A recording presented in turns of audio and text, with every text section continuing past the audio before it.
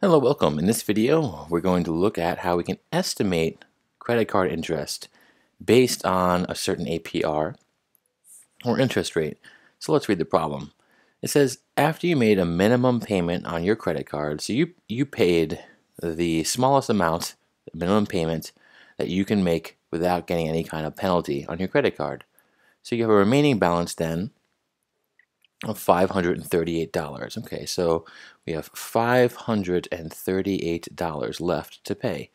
If this credit card has an APR of 9.57%, all right, I'll write that down, APR, not AR, APR, annual percentage rate of 9.57%, and a billing cycle of 30 days, what will the interest be at the end of the billing cycle? So we have 30 days of this interest building up, and then at the end of those 30 days, we have a bill, basically, that adds the remaining balance we had before, the 538, and whatever interest we now have. So it's that 538 plus our new interest. This card also has an annual billing cycle of 360 days. Round your answer to the nearest hundredth. Now, the APR, when they give you this number right here, it depends on the credit card, but it really depends on how often they break the interest down. In this case, they're saying, well, this APR number, this 9.57%, that's per year. And since they assume that the year has 360 days in it, and there are different reasons for assuming that, but really it just works nicely with the number 30, right? You have 30-day building cycles that divides evenly into 360 days. That's that connection right there. So this is 9.57% per year. But we want to take that number, we want to divide it by 100 to turn it into a decimal. Okay, so that gets us 0.0957. All right. And what this is our yearly APR expressed as a decimal, and we want to know what is that per day. So we take that number, 0.0957, and divide it by the 360 days in their billing year. And this number will be our daily periodic rate. That's what we're going to basically be paying per day. So let's find out what that is in this case. 0.0957 divided by 360. It gets you, it's a really small number. It says 2.6583333 times 10 to the negative fourth.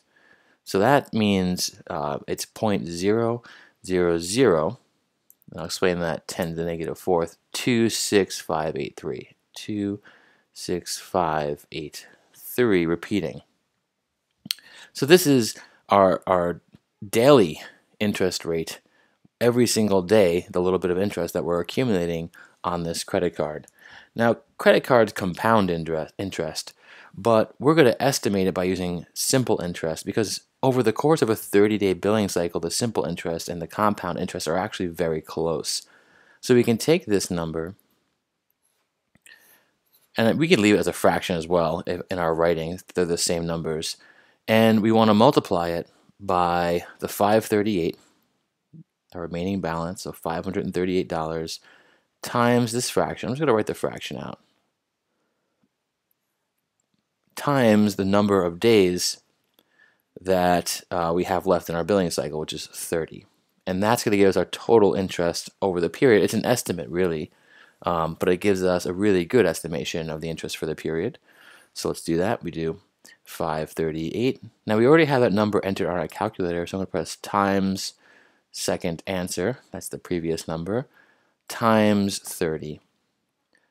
And that's it, 4.29055, and to the nearest hundredth, it's 4.29. So it's $4.29. And let's go enter this in, let's see if it works. Here's our answer, 4.29. Yay, it works. And here this shows us the steps in a really compact way. So please review those examples to get more support.